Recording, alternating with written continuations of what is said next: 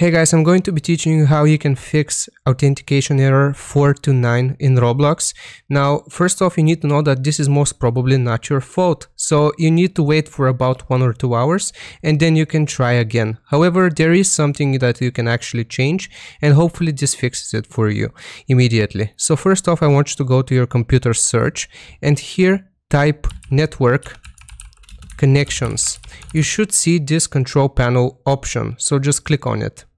From here you will see all of your connections that you use to connect to the internet. Now the only active one should not have an X cross like this. So this is my only active connection. So the one you are currently using without the little X, I want you to right click on it and then select properties. Now here I want you to locate Internet Protocol version 4. Just left click on it and then select properties again. Change this to use the following DNS server addresses. Here type 8, then move to the next slot, 8 again, 8, 8, and as for the alternate DNS server, I want you to type 8, 8, 4, 4.